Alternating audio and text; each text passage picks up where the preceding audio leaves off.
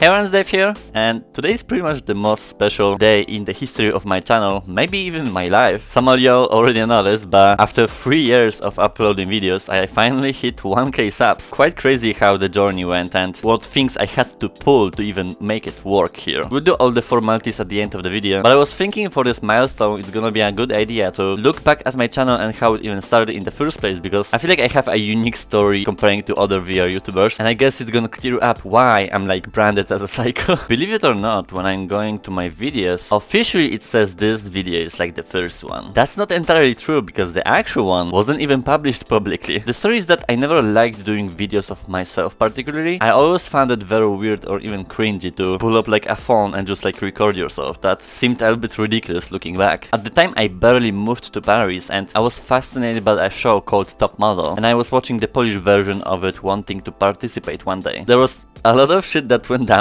I made like 3-4 videos about it. One was even taken down by the actual producers because I exposed their manipulation techniques and how the program was being rigged from the beginning. It was a mess at the end of the day. So then I really didn't have a trajectory for my channel because VR for me was not even existing. And originally I thought I'm gonna be like a cooking channel because like that's my profession, but with a twist that I was getting drunk while doing it. Nothing really original, it was already done on YouTube. But then like this whole video here kinda started the end of me because essentially I lost all my money to some damn bitch in Nigeria that scammed me. Like at this moment the story doesn't even make sense, nor is important to remind me, but like literally my early videos were crazy looking back. I've not watched this in years, so I have no idea what's gonna be happening, but I expect it to be really rough because I was doing everything on my phone, like editing, uploading. Like I had no PC, no nothing to do a proper routine that I do nowadays. So how I did it back in the day, have no idea. Okay, the audio is not even correct. What the hell is this dirty pillow on the side? Disgusting. What am I even doing?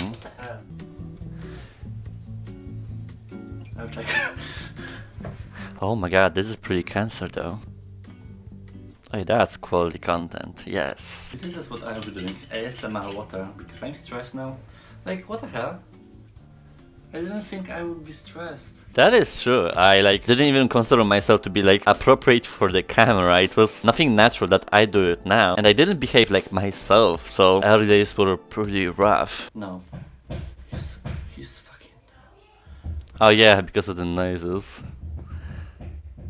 I'm kind of surprised that for an editing on the phone, it has a lot of cuts, like a lot of changes, transitions, so I really spent some time on it, even though it's not up to my standards nowadays. I don't know if you could even tell that it was edited that way. I feel like I was going for ADHD editing, like very much cancer, very all over the place. I don't know why, it just seemed interesting at the time, I guess. I was thinking so much about doing video to start about YouTube or whatever, because I was too bored with my life, obviously. One knows that when if I am in See, I can be funny. I mean, it's cringy to laugh at yourself, but it's not the worst that I've seen. I exercise here. I can't go to the gym because I'm insane, and my exercising routine is a little bit weird because I can't exercise in clothes. Oh, okay, so at the time I was exercising and for some reason I couldn't do that in clothes. I was basically nude in my apartment alone doing push-ups and doing that completely naked. Like, who does that? You can literally call the cops on me if you see from the window. Didn't know that I have like, it's not like a stress or whatever, but I can't organize thoughts when I have a camera on. I'm getting angry at myself because I have a high expectations for myself, so I don't know why it's happening right now. Like, what the hell? It's true, like I hold myself to higher standard no matter what I do. It's like my character essentially. I can't do shit things because then I'm not comfortable with myself and my output that I do. I have to first satisfy myself and reach my standards if we're talking about videos or quality of the content that I do. It's essentially like a personal challenge that holds me back, and I guess it's fair. I have like pretty weird and interesting life. One of my like goals, life goals or whatever, is to write an autobiography basically, because first it will sell. It would be really fascinating for anyone to read it from a different perspective that I have, because for me everything is like fine. I know that my life is not fine. It's still in my projects though. Who knows, maybe like making this video, this is gonna be like a proof in the future, but I do believe my life is so fascinating, and I did not share a whole lot on my channel because VR pretty much took over it. And I did some videos before that with a glimpse what was going on, but truly I feel like one day I'm gonna write a book and it's gonna be crazy, I can tell. I didn't even bother to clean because I'm a pig. So in the frame there's my bed, which is basically covered in and like in the things. Get me the fuck out of this video.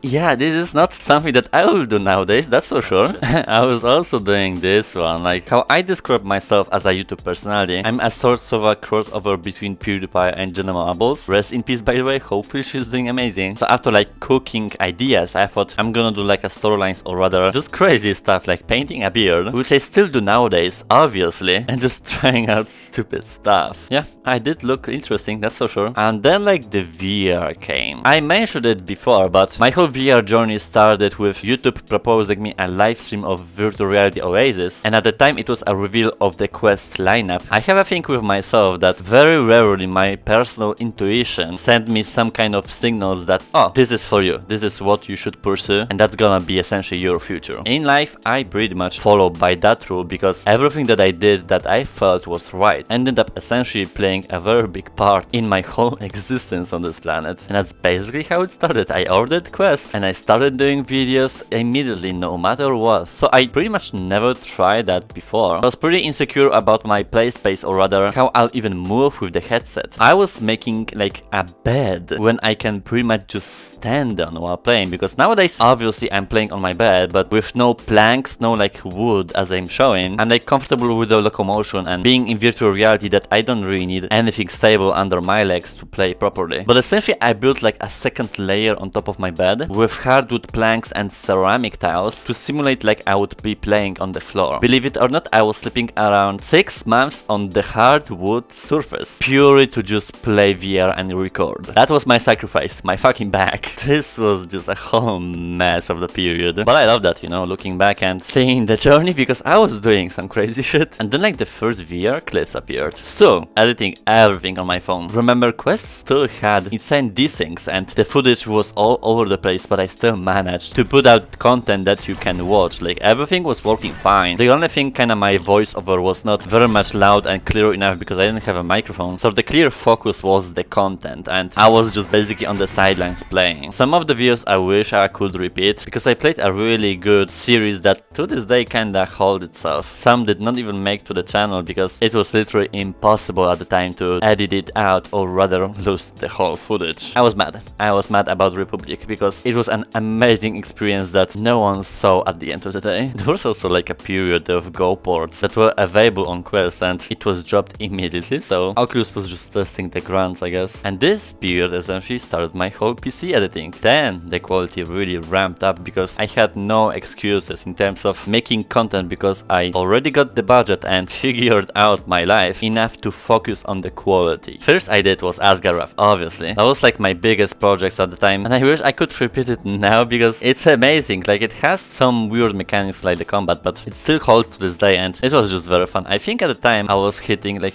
100 subs or something. Yeah, here is the first special that I did. It was exciting to me personally because I was happy about every single like or view I got on the video. I really paid attention to that and it was just great for anyone cared about my content. I really did a lot of videos, huh? What's the concrete numbers? I think it's gonna be a high one. 826 videos. Oh my fucking god. Basically matching my number of subs and videos. It's good to know, I guess. I didn't even keep track of it. And I suppose I didn't really choose a proper channel name because some rapper is covering all my search bar with one just song. Maybe that's why my channel is dogged, because no one can really search me up. But if I write VR, okay, yes, so now it appears. Looking back, I'm very much proud of my channel. I essentially built something from ground up with absolutely no knowledge, no just guidance of what I was doing. It's like such a big part of my life nowadays that I do nearly everything for it. And with me crossing 1k subs, it's not gonna really change much aside from just putting more quality stuff. Like we have this whole thing that I'm gonna be able to put ads on videos and start to support myself in that regard. Y'all know I never did it for the money, and that mentality will stay forever. Like this is too important for me to care about some trivial things like make a fortune from it, becoming a celebrity. From the bottom of my heart,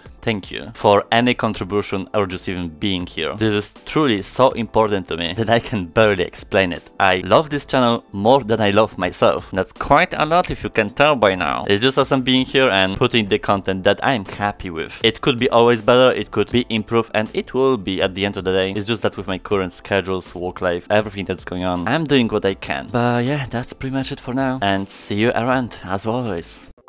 Alright, let's do the damn thing! Last time we did the same technique with the giveaway, and it appears to be the most transparent and fair to everyone, so basically we're gonna pick 11 numbers that can't repeat in the sequence. The first one will get a headset and 5 next ones a random Oculus game of their choice, so I feel like that's the most correct way to do it, no BS, no just hiding around the corners, and let's just go with it. So here's first 6, now let me clean up the list. So congrats to Buzz, signed headset from me. And the other 5, congrats as well. Send me an email with your request of the game that you want to get. Buzz, do the same thing, but send me like, I don't know, confirmation that's actually you that's reaching out to me. I just want to make sure the headset will go into the right hands, because it's better to be overly cautious on the internet and not be completely delusional that everyone is nice. So the other ones that didn't have any luck today, don't worry, maybe next time. I mean, we're doing the tier list next month after Christmas, so if you watched that last year, then you know a next giveaway will be coming anyways. That's pretty much it from me today. I just better go back to the editing cave. See you around!